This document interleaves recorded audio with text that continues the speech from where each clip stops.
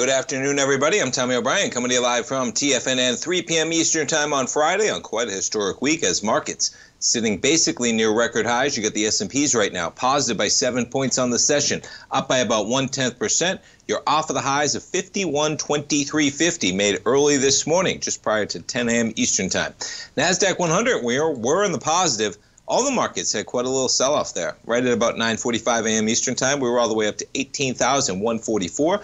Right now, you're negative by about 28 points, or about, we'll call it 0.2% in the red, 18,018, the NASDAQ 100. Dow in the positive by 72 points. We made it all the way up to 39,343 earlier today. We back off a bit, 39,196, positive by 0.2, and the Russell turns things around, positive by 0.4% as well. Bitcoin, just chopping around, right? Look at this chart, just chopping. This today, we're chopping to the downside, off $900 on the session, technically at 51,775.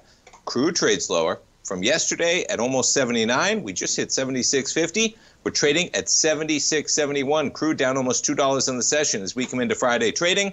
How about gold catching a bid? We got some action in yields. We got some action in the dollar. You're going to have some action in gold. Gold just got above 2,050 to 2,053. We're back a bit to 2,047. And as I mentioned, you jump to notes and bonds. What do we have, man? We got quite a little run going on right now as we have the 10-year at 4.258. We'll call it 4.26. We're sitting at about 4.3. When I was on the air about 9 a.m. this morning, higher price, lower yield. And in that same time, we've just had the dollar chopping around. You had quite a little bounce on the dollar yesterday from 103.43. You spiked above 104. We're just under that price level right now, but gold catching a bid today for sure. You jump over to the VIX, volatility index, finally backing off a bit. We were hanging out at 14.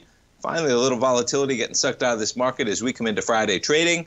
1369 with 1 hour left to go in the trading day as the market's hanging on to gains. Just off 51.2350 in the S&Ps. Got to jump over to NVIDIA as it continues to extend the gains it had yesterday. Made it all the way up to 823 early this morning. And then, boom, just like that, you trade down almost 5%. From 823 to below 780. We've settled a bit at about 800, 798. NVIDIA up another 1.6% today. Stay tuned, folks. We'll go over some of the action in the markets, Friday trading. I'll be right back for the hour. Don't go away. Stay tuned.